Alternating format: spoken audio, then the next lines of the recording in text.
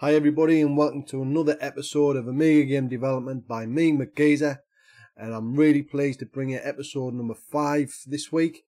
This is split into 2 parts, I think, because it really took me a long time to actually do this one, and I've kind of said 2 parts because if I need to do a second part because it kind of overruns or there's things that are not clear, then I'll do them in that second part. But hopefully I might get away with just one part. We don't know yet. See how it goes. See if people come back to me and say I haven't got a clue what I'm talking about. So quite a lot to get through on this one. It may go to about an hour and a half. I don't know yet. We're going to find out. It doesn't really matter how long it is, as long as I get the information over. So in this episode, we're going to be talking about structures, bitmaps, and the copper. We're going to get really kind of into the Amiga, and hopefully we'll actually display a picture or an image on the Amiga. So in order to do that, I've got to basically tell you about quite a few different things. So onward we go. So this is what we're going to be covering. Same sort of thing. We'll start off with a recap, introduction to structures. We've kind of already touched on structures previously, I think in the second episode. We're going to talk about Bitplanes. We're going to talk about Bitplane modulo, which is quite important. We're going to look at colour palettes, and we're going to delve a little deeper into the Amiga hardware registers. I think we've touched on them previously, but we're going to look at them a fair bit in depth now. In particular, the hardware registers that control the bitmaps, or the display I should say, and the palettes as well. We're going to be looking at setting the palette registers and setting the bitplane registers, and hopefully within this episode, like I say, it's part 1, it may stretch into part 2. We're going to actually display something on the screen, which will be good. So this episode is going to be quite heavy. The first bit of it's going to be quite heavy kind of theory, and the back end of it's going to be assembler while being monoarm and just kind of showing you through what's actually going on. And I'll be putting the source code up as usual, the PowerPoint slides, and yeah, we'll take it from there. So a recap of what we touched on episode 4. We talked about libraries, opening libraries, closed libraries, and what was needed for that. So we talked about the exec library and how that is actually already available on the Amiga's boot up. We can look at hex address 4, and that gives you a point to the exec library. And we'll talk about the DOS library as well. We looked at allocating RAM, and we looked at reading files into the Amiga. We looked at using Rob Northern Computing's Pro Packer, which was typically used back in the day. So we looked at an example of packing files, and then we looked at using the unpack source code to actually unpack the packed file that we put in. Packing, unpacking, and what we did was that we ended up with a routine which was load and unpack file, and what it did was it effectively just took a packed file, loaded it into RAM, and then sent you back a handle. Now a handle could be a number, but in this case it's a memory address to say, right, this is where the information is that you're looking for, that is about this file that you've just loaded. And we're going to be coming on to quite a bit of that.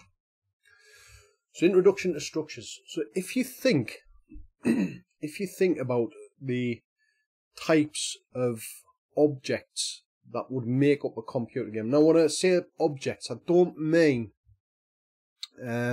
sprites and things like that, and game objects. What I mean is the internals of the game and internals of the Amiga. And what I mean by that is I've split them down into resources and assets as examples. Now a resource would be something along the lines of just dealing with RAM. So allocating some RAM, maybe some chip RAM, which would give you a screen buffer. Now in a screen buffer you will put information in there which is actually displayed on the Amiga screen. Or you might allocate some RAM to create a data table, and the data table could be anything. It could be holding could be just holding a sine table or a cosine table or something like that, which we will come on to. But then you've got assets, which we've already touched on. We've loaded an asset in a packed file and unpacked it. And from there you can then derive more types of assets or structures. So if you imagine you've got a loaded file, a loaded IFF file, within that IFF file there's going to be more information that can be gleaned from the file, and this is actually what we're going to be looking at. We're going to be looking at, from an IFF file point of view, we're going to be pulling out the bitmap data, and we're going to be pulling out the information that relates to the bitmap data. So what I mean by that is that we're going to be pulling out how big the bitmap is, what's its width, what's its length, how many colors it has, how many bitplanes it has, that type of thing. And we're going to put them into a structure which is easily usable later on for when we do come up to doing things like using the blitter. So the information can be quickly got at to work out how to blitz something on the screen. Within an IFF file as well, you might have a palette. In fact, you normally do have a palette which makes up what goes with the bitmap. And an assets file might be an IFF file, but it might not be just a picture. It could be something along the lines of a tile map or a tile sheet, something like that. Or you might have a sprite sheet, which is a kind of a set of sprites, the animated sprites, each one that make up a sprite sheet. I hope that makes sense. So this is what a structure might look like once you've loaded it into RAM and you've kind of created this structure. So suppose you allocate a piece of RAM in the Amiga. Now, the end of the day, the Amiga will just give you, if you say, right, Amiga OS, give me some RAM, I want it to be this size, it will just hand it back, or it won't hand it back if it doesn't have enough RAM. Now we want to try and keep track of each time that we allocate some RAM. So what we do is we put this into structures. So because normally when you load a game, what you tend to do is you say, right, Amiga, can I have a bit of RAM? Can I have a bit of RAM for this? Can I have a bit of RAM for that? Can I have a bit of RAM for that? And what you need to do is keep track of each of these bits of RAM for various different reasons. So this is just an example of what allocating a piece of RAM might look like. So you've asked the Amiga for some RAM, and what you typically want to know is you want to know what the starting address is of that RAM. So if it's give you some RAM at between 70,000 hex and 80,000 hex, you would store that in this long word at offset 0. And normally you want to know the size of the amount of RAM that you allocated as well. So you're going to get the size. So it might be you wanted 8K. Well, you'd get 8192 in there, which is stored as a long word. You might also want to store the type of object that it is. Now, in this example here, I've set this resource and RAM segment structure as object type 0, as you see there. But if you've got an asset, you might have type 1, or a screen buffer might be 4, 5, 2, 3, 4, 6, that type of thing. So we'd store that in there because, like I say, you would load you would ask the Amiga for different types of objects, and maybe there's more than one or two of the same type of object. And so in that case, when there's more than one type of the same object, you might want to store an index to it as well. And that's what we're storing in that long word there. So the entirety of this structure here is made up of 4 long words, and a long word, as we found out in episode 2, is made up of 4 bytes. And so there we get 16 bytes. That is the size of this particular structure here. So what about the loaded file asset? So previous slide looked at allocating RAM, but what about a loaded asset that we've loaded into RAM? Now you might say at offset 0 we want the starting address of where the asset's loaded. Typically that's what you would do. You want to know the size of the asset that's been loaded, and you're going to store the object type, which would be a 1, and again you would have a handle. So if this was the first type of this object, that will be 0. If it's the second type of this object, it will be 1, and you'd have these stored all in a structure. Okay. This is what a bitmap structure might look like. So in this example, you have loaded an IFF file, loaded an IFF file into RAM, which has been packed and then it's been unpacked. So some of the things that you might store in this particular bitmap structure would be the starting address of the bitmap, the size in the bytes of the bitmap as well, the type of object, which will be 3, an index. So you see that's common. All the ones I've put in purple there are all common to the different objects types that we have. But then you might, for this particular structure, you might have extra information that are related to the bitmap, and you might want to store the width in pixels. You might want to store the depth in pixels. Number of bit planes, as I explained, might be 1, 2, 3, 4, 5, 6, 7, 8 bit planes on AGA, which will give you 256 colours. Number of colours, the bitplane modulo as well, and a pointer to the bitmap data. So yeah, that's a good example of a bitmap structure, and one that we're going to actually be looking at in practice really. So a couple of things that should be going through your head at the minute. What are bitplanes and what is modulo, which is what I'm going to explain right now.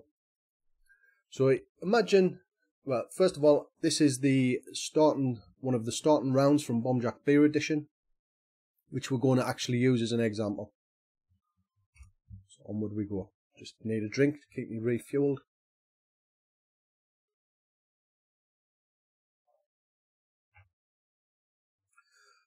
So imagine we have that that particular bitmap image in RAM, and that image is made up of 5 bit planes and the 32 colours. A bitmap is simply a set of data, and the data is all kind of contiguous, okay, and the data is it's just bytes of data, and each bit that is part of the bytes means either a pixel is switched on or a pixel is switched off. So this here would be the first bit plane of that particular image, and as you can see, it looks very monochrome. It's blue and black actually, or it's monochrome, you could say. Now if something's either switched on or off, you can only effectively have 2 colours. So that's why at the bottom here, with 1 bit plane, you can only get registers 0 and 1. So as you can see, we've just got black and blue here that is shown. Now if we introduce bit plane number 2, this is what this looks like here. So with the second bit plane, we've got 2 to the power of 2, which is 4. So now we can address 4 colours. So bit planes, and we've got 1, 1, 2, 2. So now as you can see in the image, so this is the second bit plane is just in its monochrome version, and this is the bit plane overlapped. We can see that we're now getting extra colour in there. If we bring in the third bit plane, 2 to the power of 3, or 3 to the power of 2 I should say, gives you 8. And as you can see, we're getting more colours involved. 4 to the power of 2 is 16. As you can see, we've addressed all of these colours up to here. But notice the bombs, which should be red. See the red, all these bombs here are not quite. Every other colour in the image is actually fine in the background, and that is because there is no colours here that are actually set in the background, because there's no part of the bitmap that affects it. If we introduce the last bit plane, and as we can see in this last bit plane, the only bits that are set are those of the bombs. It's nothing else, it's just the bombs that are set in there. And as you can see, when we introduce that bit plane, it's able to colour in these reds. There doesn't seem to be any greys, but oh yes, there is a little bit of grey. But as you can see, it completes the picture. So by overlaying all of the bit planes together, we can form up a picture of a certain number of colours, and in this case it's 32 colours. So there you go. Bitplane modulo. So this is quite important. So hopefully I will explain this quite well. Imagine this, well, this picture is actually of this size. It's 224 pixels wide by 256 pixels in depth. Now, that is what the first bit plane looks like, and the bit plane is 28 bytes across, and I'll explain that in a second. The second bit plane sitting next to it makes it 56 bytes across, and we add a third bit plane, becomes 84 bytes, fourth bit plane 112, fifth bit plane, so the entire bit plane, so all the bit planes added together, is 140 bytes. So the modulo, which I'm going to do, so the bit plane width in bytes is equal to the pixel width divided by 8. So the pixel width is 224 divided by 8 equals 28, and as you can see, each bit plane is 28 bytes in size. Okay. The bit plane modulo is equal to the bit plane width, okay, which is 28 multiplied by the number of bit planes minus 1. So we've got 5 bit planes, minus 1 is 4, so 28 times 4. 28 times 4 is 112. This effectively here is the size of the bit plane modulo. Okay, it's the effectively it comes from the modulus, I believe, and it's the remainder. And this is actually quite important to the Amiga's display hardware. It needs this to understand how to position each bit plane. Okay, we effectively we'll be looking at this in just a second. But that is bit plane modulo. So I'm just going to come on to color palettes now and how these are referenced. This is probably, most people will know this, but effectively if you have red, green, blue, if you're on an OCS or AGA Amiga, you have a 12-bit palette, okay, which gives you 4096 colors. So if you want a red color, you've got 0 to F, which is 15, green, 0 to F, 0 to F, and blue, and you put them all together and you can have 4096 colors. On AGA, you have a 24-bit palette, so it goes from 0 to 256 for your reds, green, and your blue. Okay, giving you a palette of 16.7 million colors.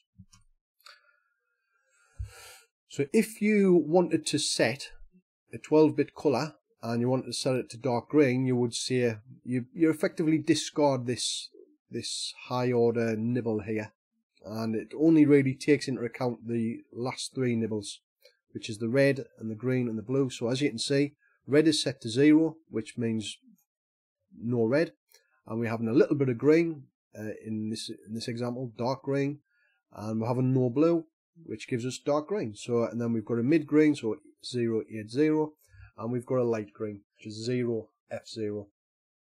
And this is our 24-bit color size, and as you can see, we store these as long words. So we discard this high byte here. Full red would be FF, and orange would be FF880, and yellow FFFF00. I hope that makes sense. So this is just a little nod to really have a look at this, and we are going to be touching on it, but the Amiga back in its heyday through Electronic Arts came up with the IFF format. That's the ILBM IFF format, stands for Interchangeable File Format. And we'll be looking at it when you actually create an IFF file. We'll be looking at what's actually stored in there. There'll be things like there'll be a body, which is the start of the bitmap data. There's a CMap, which is the color map data. There's a BMHD header, which is the information that tells us about how to actually show the bitmap data.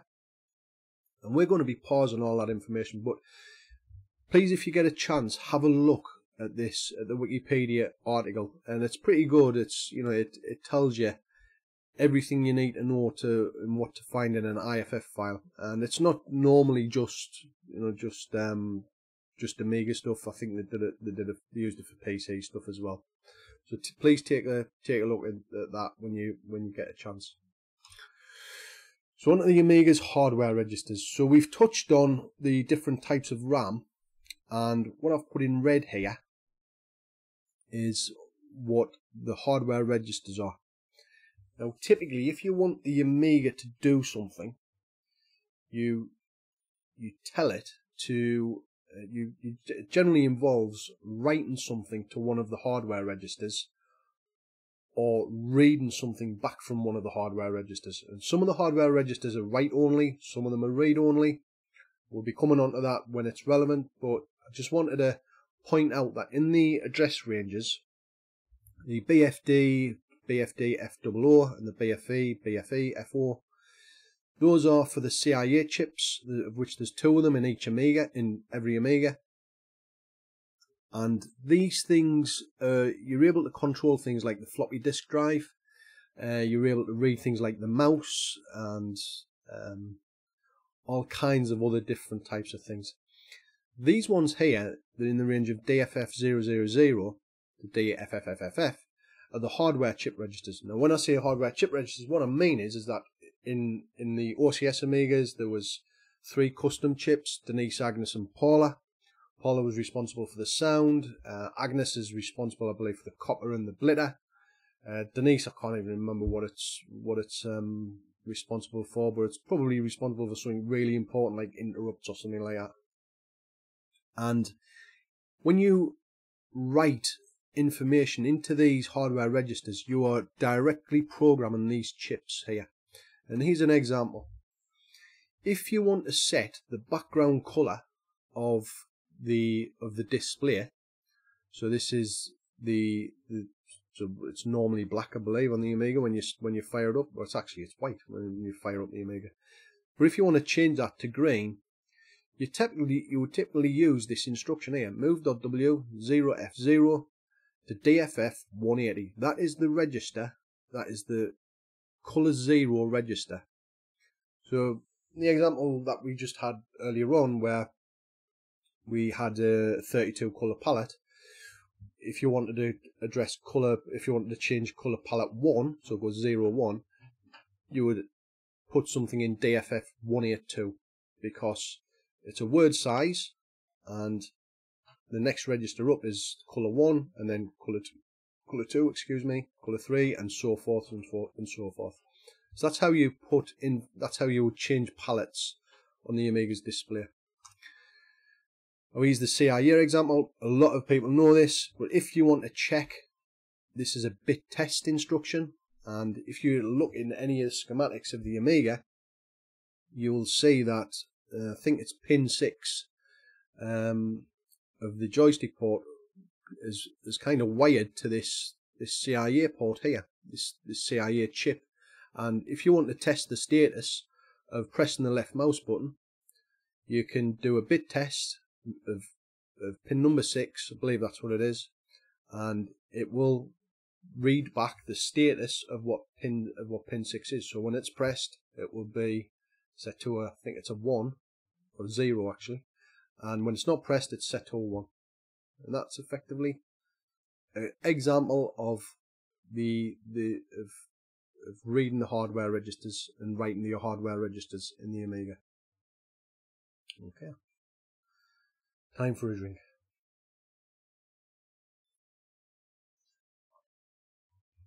So how do you set these particular registers?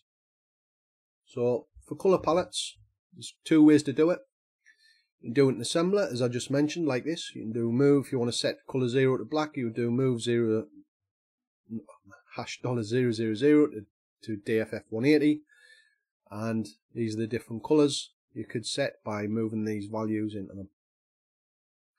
Now the Amiga has a copper, and the other way to do it is to use the copper, and to do that we can use this type of instruction here.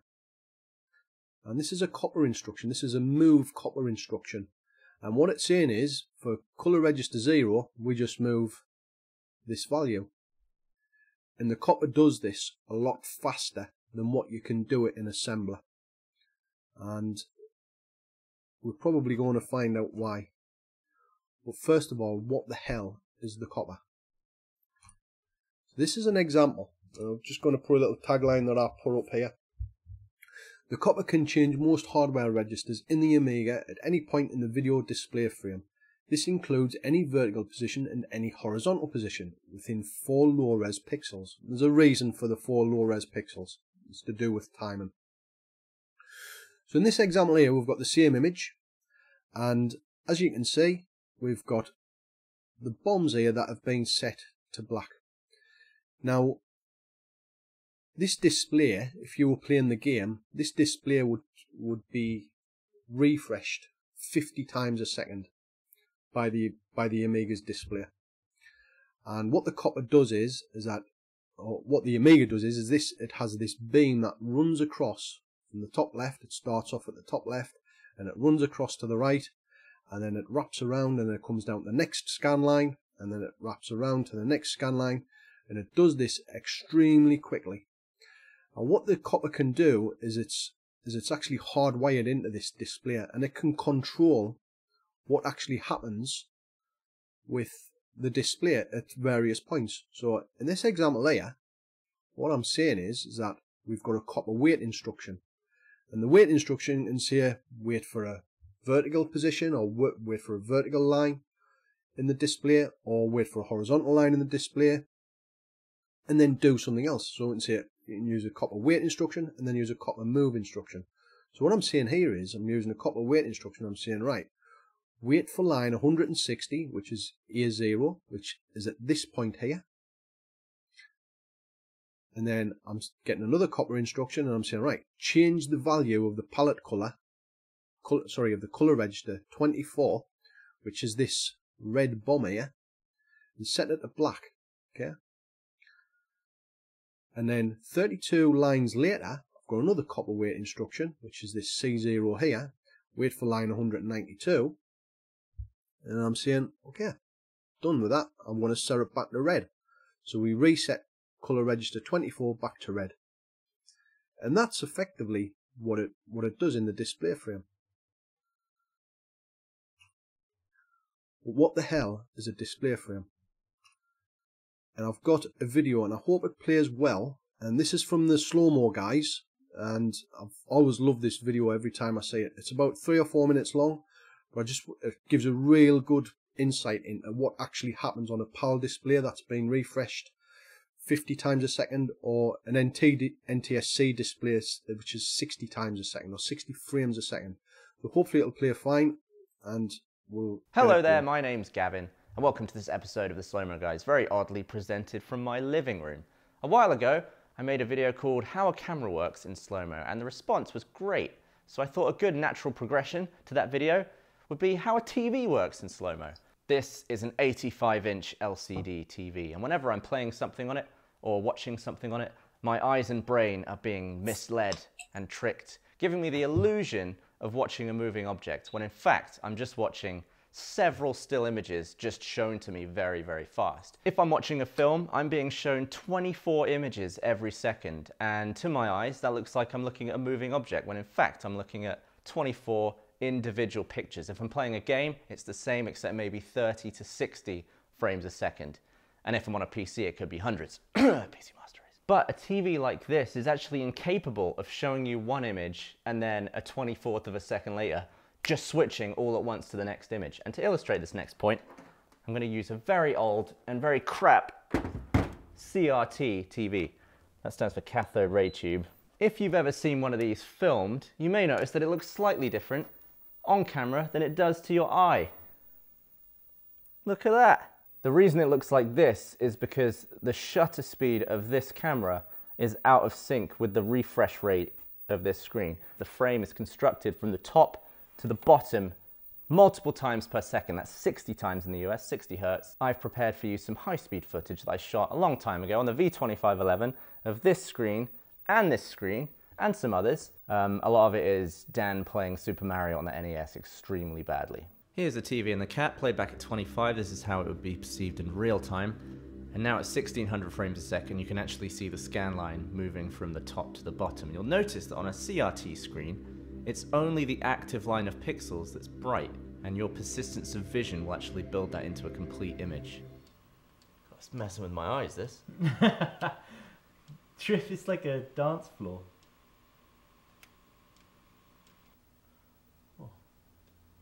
Oh, didn't even make it past the first guy. Slowed all the way down to 2500 frames a second, you can now differentiate each individual frame being built from top to bottom.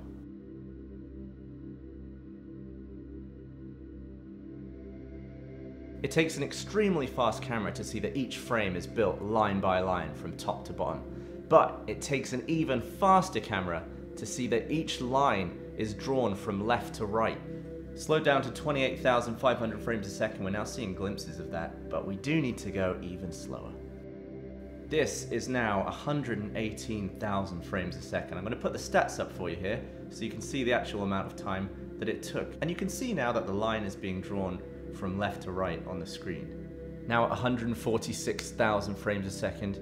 To gain perspective on just how slow this actually is, you can see the exact time I shot this. So this is hours, it was just past midnight, 23 minutes, 41 seconds. This is a 1/10 of a second, a 100th of a second, 1,000th of a second, or a millisecond. And then over here you've got a 10,000th of a second, a 100,000th of a second, and this unit here is the millionth of a second, or a microsecond. We are now at 380,000 frames a second as our recording frame rate. That is the highest frame rate we've ever shot so far on this channel. And using this information, here's a little bonus fact. A CRT screen can draw Mario's moustache in less than a 380,000th of a second.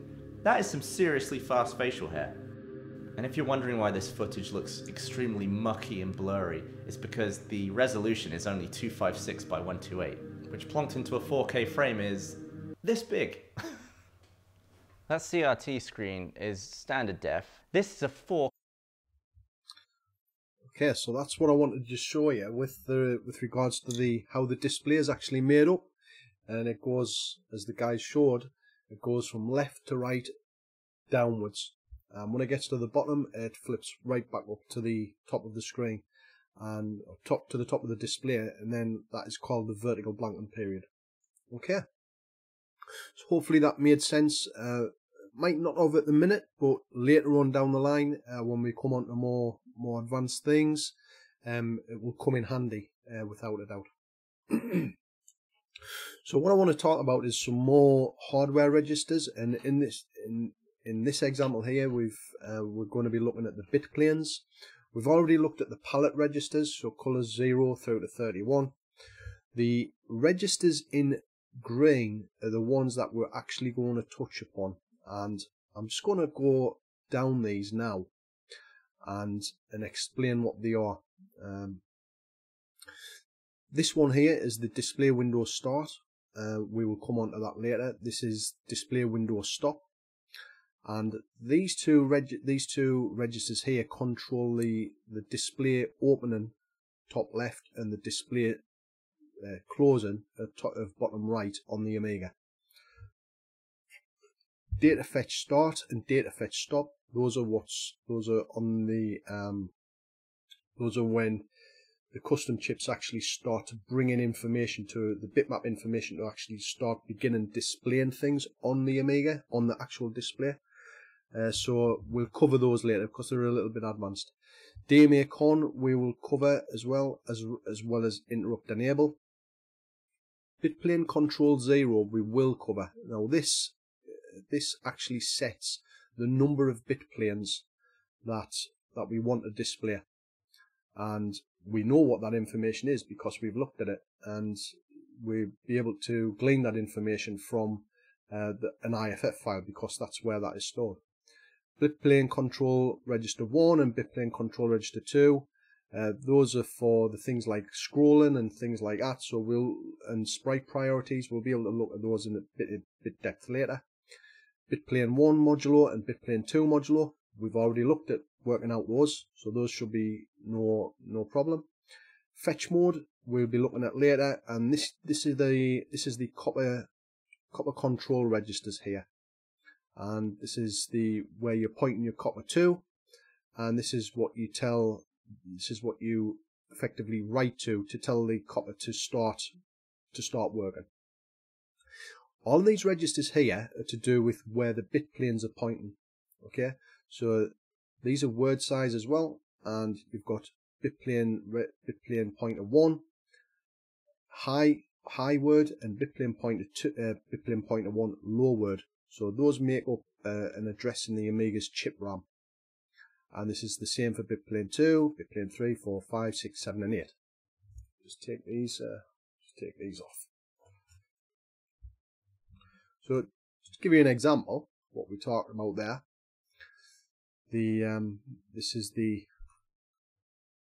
This should not say bitplane modulo, it should say bitplane, should just say how the bitplanes are displayed.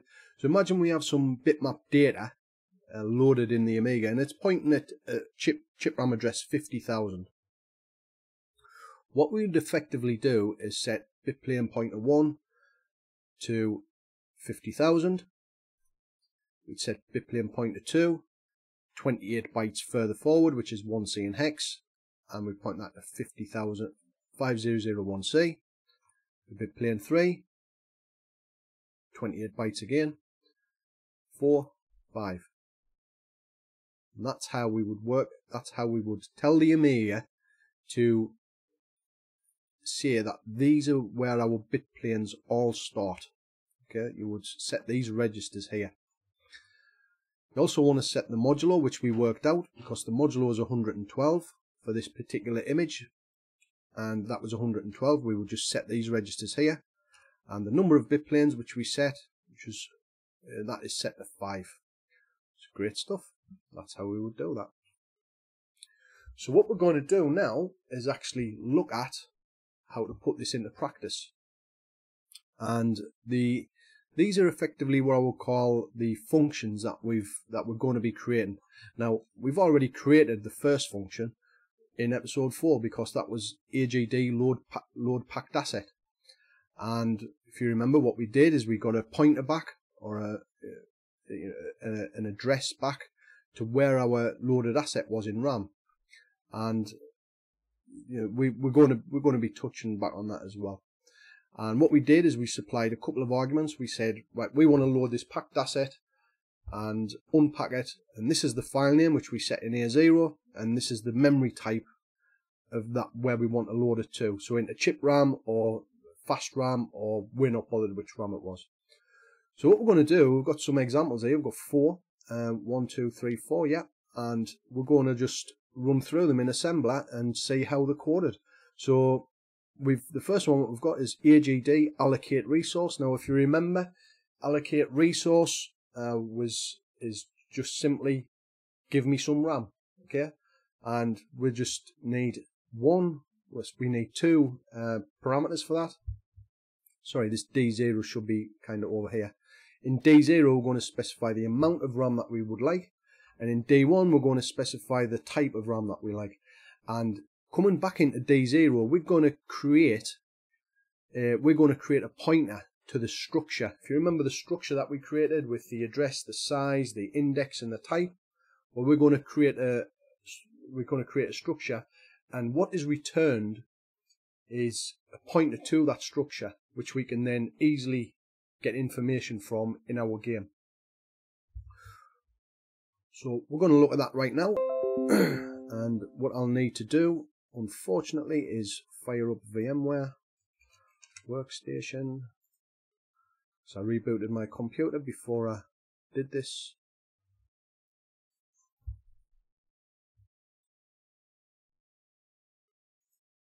Okay.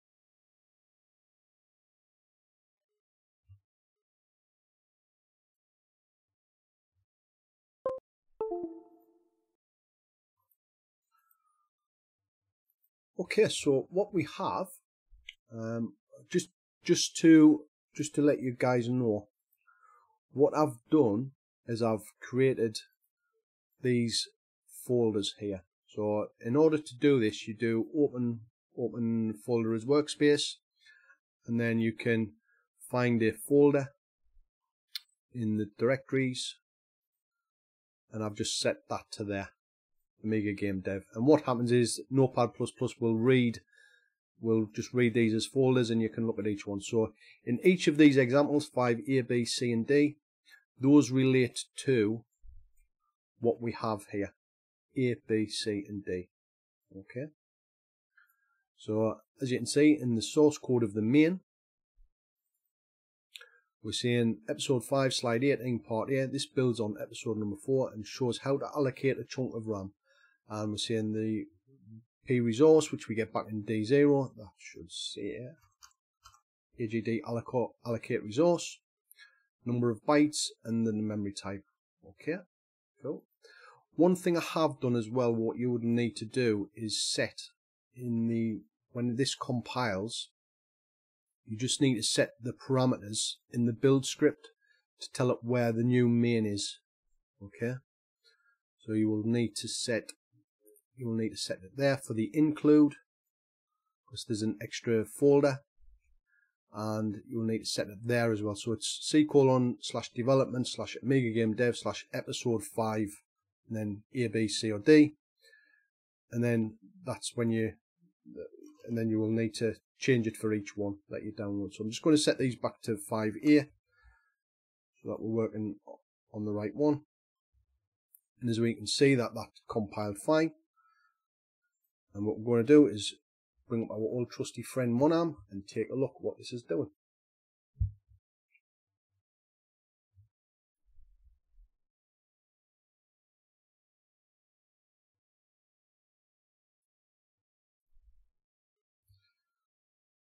So we're just going to come down. Now this is the file, this is the DOS library open, and as you can see here, I've just loaded into A0. There's a file name which it is going to load and unpack, which is called safcemblem.rnc. So this is from episode 4. We're just going to load that up, and quite rightly we've got a result that's come back. Now one thing I have changed is that this returns a structure. So can you remember in the slides when I said we want to come back to a pointer to a structure? Well, this is one of those structures here.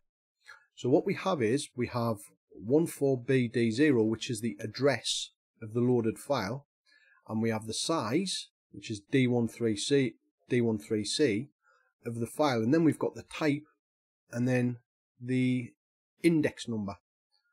So what we're going to do is just going to take a look at 14BD0, which is the address of the loaded file. 14BD0, and sure enough, what we see there is that is an IFF file. We can tell that because it starts with form, and it's got ILBM, BMHD, bitmap header, and that's a color palette in there with CMap. So that is definitely our loaded asset, our loaded and unpacked asset. So we test D0, was it okay? Yes, it was. So now this here, we're going to allocate some RAM, and the amount of RAM we're going to allocate is 1000 in hex, which happens to be 4K, 4096 bytes. And the RAM type that we're going to want is chip RAM, which is 2, or MMF chip. And this new function that I've created here is called AGD allocate resource. And when I go into here, we're just going to trace down this. And this is a call to allocate memory. Did it give me some memory? Yes, it did, because D0 is not negative. And what we've now got is this create new handle. Now this is what creates the structures in RAM. So I'm just going to go, and we're going to look at the source code for this. I'm just going to trace and show you what it's actually going to do. So 13 in D7 is the maximum number of structures that will be created. So what I'm going to do, I'm going to talk about this. This is where things might be, this is why it might need a second episode, or a second part I should say. Just want this to be quite clear. And I'm going to come to where it is, whoops, allocate. Well, Yeah, so here, what it's doing, this is now creating the structure. So the address, the size, the type, and the index. And like I say, we're going to look at the source code to this. And we're going to move D5, which is the address, into the address. So that is where it allocated our RAM to on D10. And we're going to move D6, that's the size in D6. We're going to move that into the size. So there you can see the structure has been created there. And as you can see, A0 is pointing to it. We're just going to pop that back to D0 and fetch it back. So that's what that AGD allocate resource function did. Well, we're going to just keep tracing, and then that is the function done. So we're going to look at that in a little bit more detail, I think. So let's take a look. So what I've done in the actual assembler, I've created these additional files. So what we've got for the handles, which we'll start on first, I've created this handles.i. So the handles.include, and all this has is just a load of constants. And what we've got is we've got the different resource types, which we numbered as per the slides. So an asset is labelled as 0, a resource is labelled as 1, a bitmap is 2, palette 3, a screen buffer is 4. And what I'm doing is, I'm going to show you what these look like. Size structure resource is 16 bytes, and the size structure bitmap 32. We're going to come on to the bitmap. And what we've also got is just some maximum structure sizes here. So this, when I say this is the maximum number that can be allocated. And then what's most important is just, this is what this, if you remember in the slide, what the table looked like. And this is what I was particularly interested in showing you. So the address is equal to 0. So that is an offset of 0 bytes. The size is 4. So if you remember, the address is a long word. So a long word's 4 bytes. So 4 bytes after the start will be, which is where the size comes in. So that's why that's set to 4. And then another 4 bytes after that we've set to the resource type. And 12 bytes after that we've put in the index. Hopefully this will become clear as you guys do it. In handles.dat, which also gets included, we've got some tables.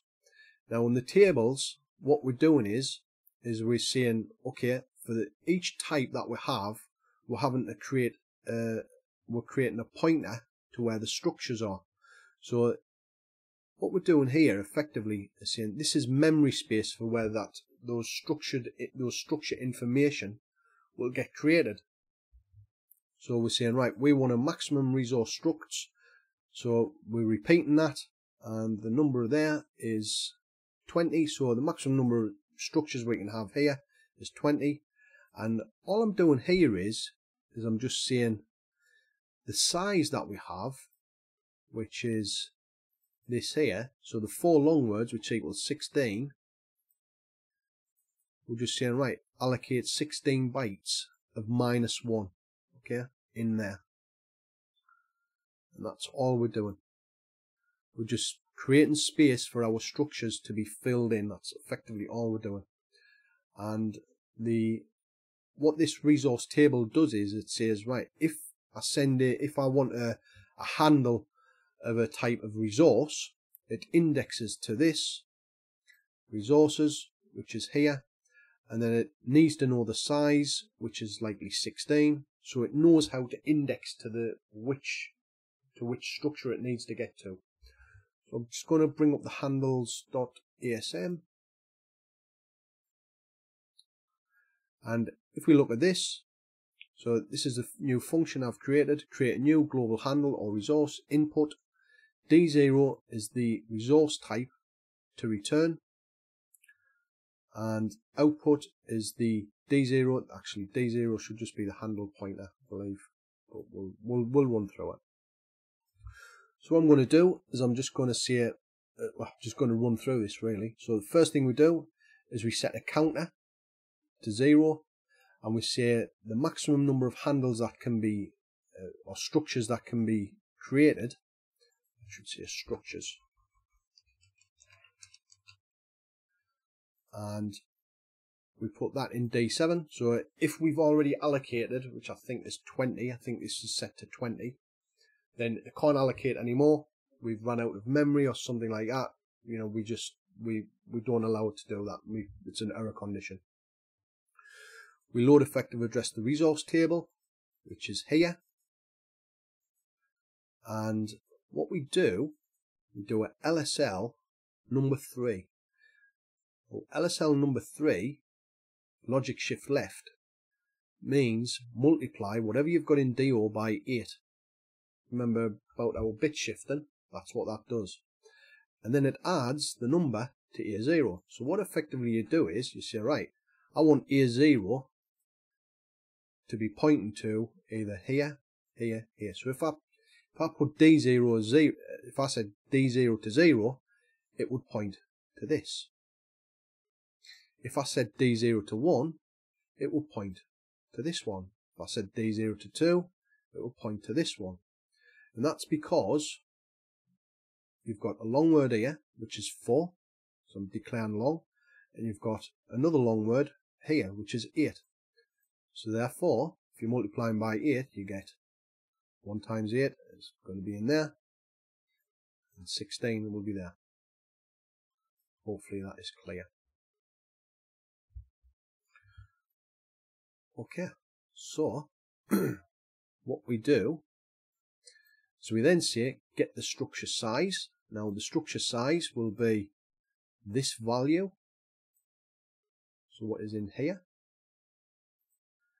and then we're putting that in D0, and then we say get the address of the structure. Okay, that is this value here. So what will happen is that A0, so we dereferencing A0 and putting it in the A0 register. So A0, if we put in 1, would effectively point to here. That is where A0 will point to if we had D0 as 1. So it's at the kind of the start of this structure. It's at the start of the resources structure. And then what we do, and we've went through this before, we go into a loop and we say, right, which structure is free? And all we simply do with that is we say, right, we're dereferencing the first word of the structure, and if it's minus or is set to -1, then it's free. It's free, we can allocate it. So if we look here, by default, the structures are all set to -1. So the first time it runs, it's going to come up and go, well, this is a free structure, I'm going to allocate it. So what it does is it says, right, okay, I found one that's free, and it jumps to allocate, and it moves D6 into D0. Now D6, as we say, if we have a look, we set this as a counter. That is the counter there. Now if it isn't free, if the structure is already used, we simply add 1 to D0, we add 1 to D6, and we keep counting up until we find one that is actually free. And that's all that is doing. That's all that create new handle is actually doing, that particular function. It isn't super important that you know this all at the minute. It will become clear. And I guess it'll become clear when you guys actually go and debug it, and you'll see exactly how it's going on. It's quite a difficult thing to explain, this really is. So what we've now got is so what I've done is I've included handles.i, we've got loaders, we've got unpack, and we've got handle, which is there, which we've included. Now in loader, so this is what we previously did, load packed asset. What I've also created is this AGD allocate resource. So this is just allocating some RAM, and this is really, really super simple. So this is what we should have, or something similar to what we had on our slide. So allocate resource, D0, I should say P, So we return a pointer to the structure, and size in D0, memory type in D1. Yes, that looks round about right. It is. And what we do is we allocate the amount of RAM that's in D0. That's what this does here. It tests to see if it's fine. If it was, it moves the pointer to the RAM in D5. Then we get a new handle of type resource, and we say AGD create new handle. We get the pointer to the structure back in A0, and then we set the values in the structure. So as you can see there, D5 is going into the address, D6 is going to size, D0 is the index, and we just set the resource type into the type as well. And then what it does is it returns the structure pointer back to D0, and that is it. Okay, cool. So I'm just going to load up. In fact, I'm going to run through that again and debug it, and hopefully it will be fine. See, it's fine. It should be understandable.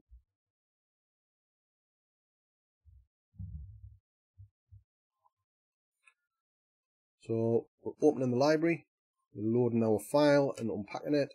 It's all fine. And here, saying we want to allocate 4K. I'm going to allocate the resource.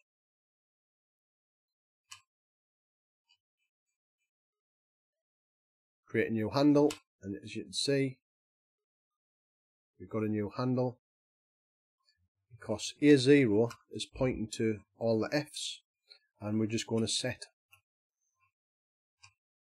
the values right there, and we return the pointer in D0, which is fine. That is it.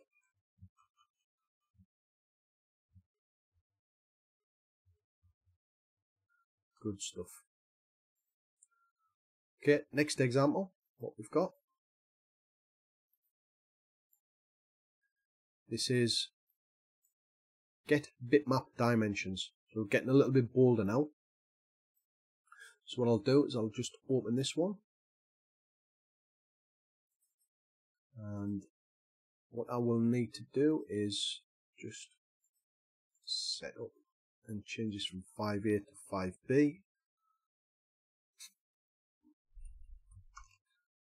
5B, save. Okay, to that, as you can see, it's compiled. And what we've done in this one, so we haven't touched handle.asm, but as you can see, what I've included is this new bitmap.asm. And when I come down the code, we've got the same thing that we had previously. We've took the allocate resource out, but all I've done is I've just replaced it with this new function, get the dimensions of the bitmap. Okay, get bitmap dimensions. And what I'm going to do is I'm going to just trace through this, and it doesn't really matter what the contents of the IFF file are, because I can explain that later. But I just want to show you what I'm doing by creating the structure. That is the important bit at the minute. So I'm just going to debug this. So effectively what we've done is we're going to now load a file, load our IFF file. Now we're going to pick out the bitmap dimensions. So if you remember about the modulo, it was the modulo size, the number of colors, that type of thing. So here we go. We'll just, as usual, load our packed asset, and what we're going to do is we're going to move. Oops, going to move this up slightly. And what we did there is we stored the return handle, so the pointer to where our IFF file is being loaded, 14BD0. 14BD0. And that, as you can see, because it begins with form, if you look at any of them, that's what it begins with. Now, in our function, we're going to say, right, so we've just put that A1 14BDO. We're going to get the address of the IFF file in A1. So when I go and look at A1 now points to the IFF file that we loaded and unpacked. So when we look at get bitmap dimensions, we see that we've got this pointer in A1. That's how that's read there. And what we're going to do is we're just going to say OK. I'm going to go and look at this.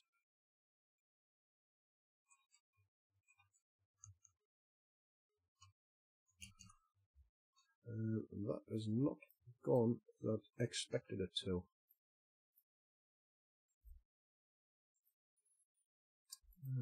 Just bear with me a second.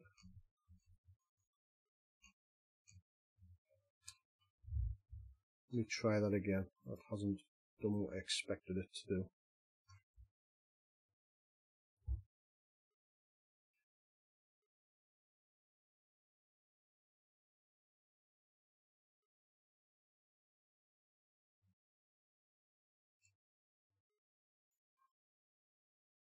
So we're going to load the packed asset. It's stored in D0, and we're going to get the pointer to the IFF file in A1, which I've done. And I'm just going to trace here. We're going to get a new handle.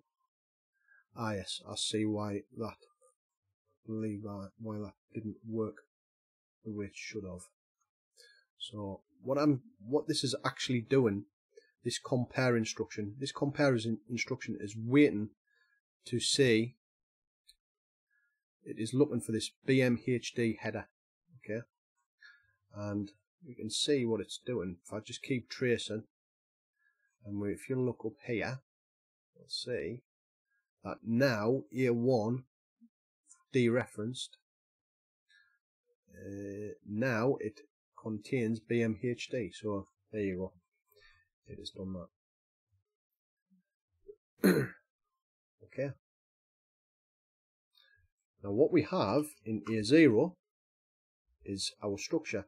Now I'm just going to run through this. What this is effectively going to do is create us it's going to get all of the dimensions of the IFF file, which we're going to dissect on a later episode, and put them into this structure.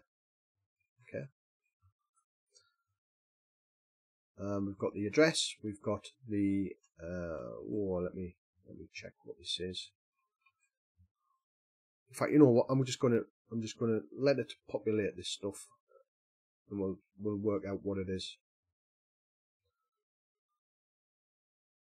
I'm just gonna keep tracing down.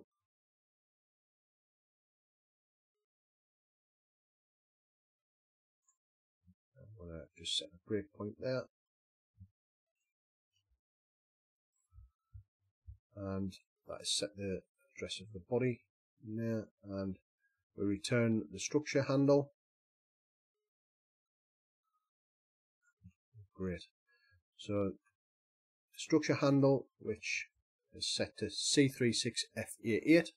If we look at our function, that is what has been returned there. It's the pointer to the structure handle.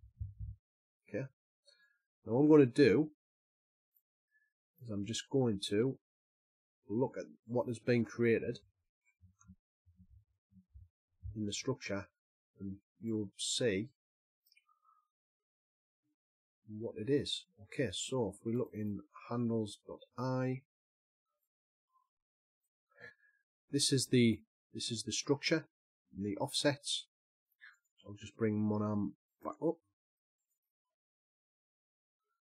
reduce the size of our screen slightly here.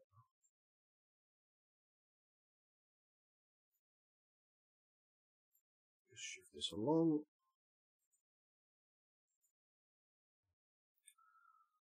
Okay.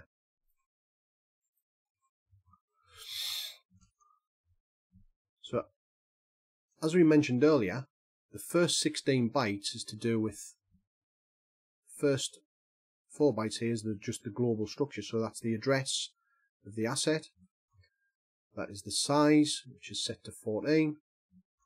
That is the type, and that is the index. But these ones here, which is 16 bytes in, that is set to hex 140. Now that has been set to the bitmap width.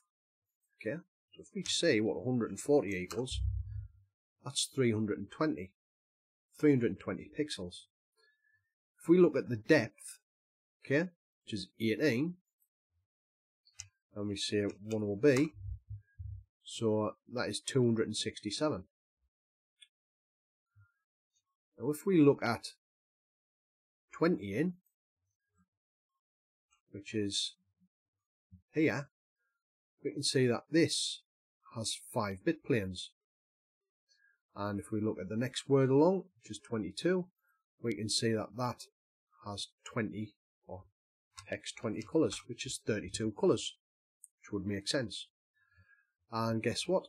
We have the bitplane modulo, which we've worked out, and that is set to A0, which is 160. A0 is 160, yes. And what we've also got is the bitmap body. So we've stored the bitmap body as well, which is 14C, 6C, 14C, 6C, and that is the start of the bitmap data. It's actually there, but that is the start of it in the IFF file there. So I really just wanted to show you what's actually going on there with creating these structures. So we're now going to go on and do the palettes as well. And to do that, we'll just fire up the third part. And again, we just need to change this to 5C. 5C, save, and OK, and that's compiled fine. So in this example now, we're going to be looking at the palette. So we're going to, very similar to the bitmap, we're just going to say we send in the pointer to the loaded file, and what we get back is a palette. So if we look in handles.i, we'll see that all we have here is where the palette starts. Okay, because an IFF file can have 32 colours, 64 colours, 256 colours. That can generate quite a big structure. So what I've done is I've just set that to start the palette at 16 bytes inside the structure, and I've set the size to be a maximum of 144 bytes. That's what that is there. So what I'll do, I'll just take a look at palette.asm, and if you remember when we looked at the IFF file, you may have seen a CMap header, and that is where the colour map starts. And we've got the same sort of thing as we did in the bitmap header, but what this is doing here, this is taking all of the palette that is stored in the IFF file and making it copper friendly. So that's what this piece of code here is doing. So rather than labour the point, I'm just going to quickly compile it, and then I'm going to show you what it will look like by just looking at the structure that we get back, and then it should become apparent.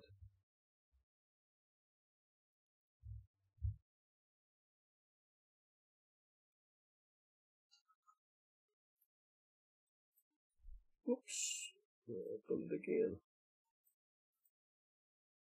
There we go. So what we're going to do, open our libraries, we're going to load our asset, we're going to store our pointer to our bitmap, and then we're going to get the bitmap dimensions. So those are our bitmap dimensions, and now what we're going to do is we're going to get our palette from the loaded file as well. So in A1, as you will see, that is the start of the file. and we're going to say call this function get bitmap palette, and that is returned in D0 a structure. And as you can see, the first 16 bytes, again, memory, the memory pointer, and the size, which I've set to 60 bytes for the palette, and the type of asset, which is 3, and the index, because the index is 0 because this is the first palette that we've actually created. And then what we have from this point here, you'll notice that all of these values here, all of the high nibble is always set to 0. And that is a sure sign that that is a color palette. So this is the color palette for the image that we're loading. And when we see FFFs, that means the color palette is loaded, it is finished. And what we should find here is that there is actually 32 of these, because there's 32 colors in the image. It's 32 words. So that's great. We've done that. So now what we're going to do is just load the final part.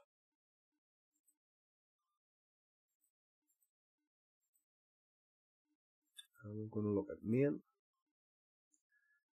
Now with this one,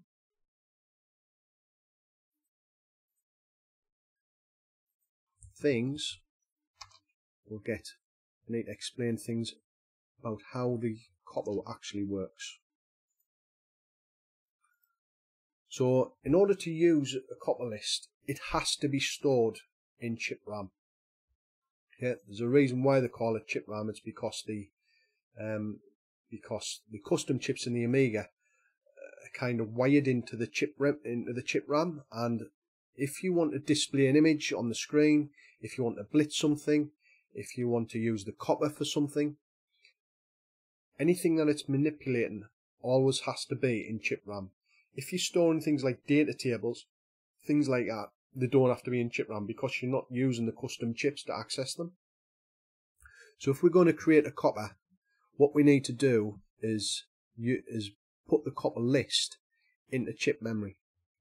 So as I'd mentioned, what we're going to do is we'll just compile this up, and I'm just going to trace this and I'm going to show you what it actually looks like.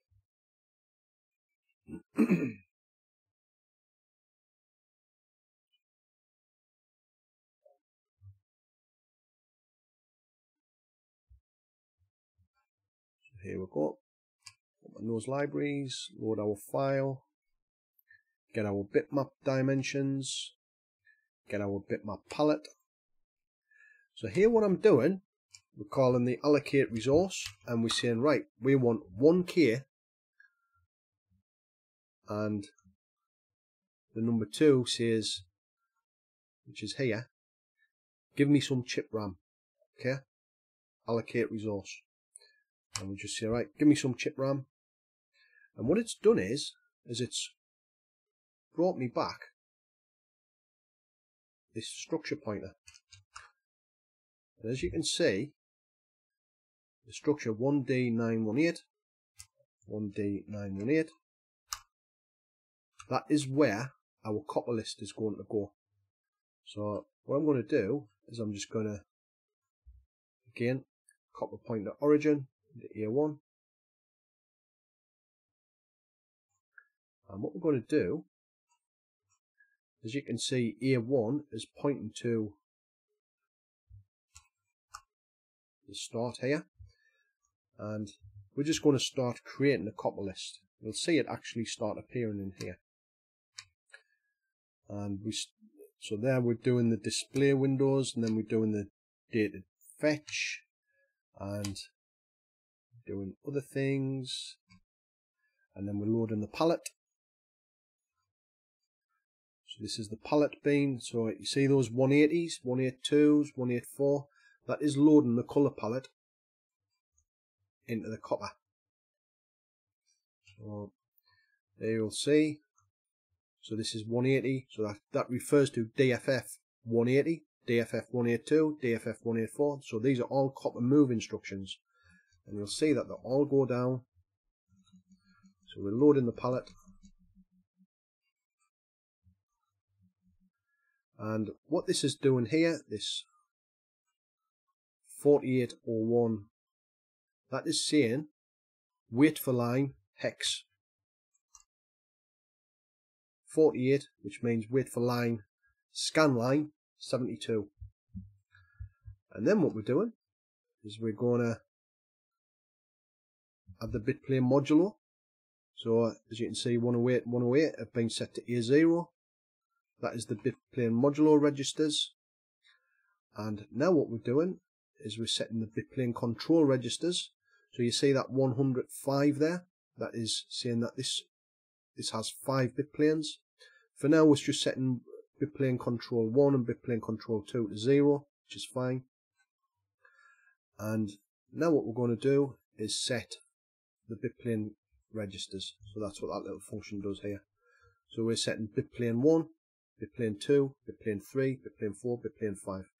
Now to end the copper list, you put this long word in here, FFFF, FFFE, and that is the end of the copper list. Now in order to start the copper list, you need to do these things here, and I'm not going to go through all of them, but effectively what you'll find is you need to shut down the system and shut down all interrupts in the system, and then start the actual copper. Now watch what happens when I use Monam. When I try to do that, it's gone, because I've shut down some key parts of the system. It means that we can't actually debug that, because we've told the system to shut down, and because Monam is running on the Amiga, it means we've broken Monam. So what I'm going to do is I'm just going to show you what the code looks like.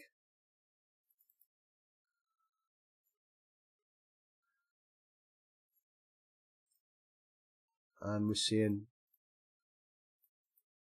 clear all of our DMA channels, which we'll come on to, clear interrupts, clear pending requests, and we're going to point our copper, and we're loading it into these hardware registers here. We're starting the copper and we're starting DMA. At the moment, it doesn't matter what these do. That isn't important. It's the fact, because typically these are the things that pretty much any Amiga game that takes hold of the system will do. It's these types of things it will do. And then all I'm doing here, if you remember from the slides, bit test number 6 on BFE 001. If it's not equal, go to mouse. That is going to go into a loop until the mouse button is pressed. Now, the image that we're loading is here, so let's give this a try. With a bit of luck, we should see an image.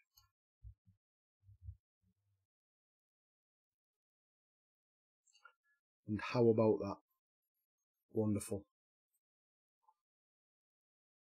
That is that is an image from one of my favourite games, Nex Machina on the PS4, which is heavily influenced by Robotron and Eugene Jarvis. Superb. And the other image, which we just change, soft emblem. Let's see what that looks like. So this is the image that was 267 lines in depth. Now you'll see that it doesn't matter how many Bitplanes the image has, how many colours it has. The routine that we've created is going to handle all of that, because it looks in the IFF file and then it creates these structures and it just says, right, display it. And so what we've done, we've created a routine to handle kind of any eventuality of an IFF file. So hopefully that did make sense. We've created these structures. We've created these functions. I'm going to upload all of the source code onto AmigaGameDev. I just need to go into this. And some useful resources for me is beer. That is my useful resources, and I've needed some for doing this episode.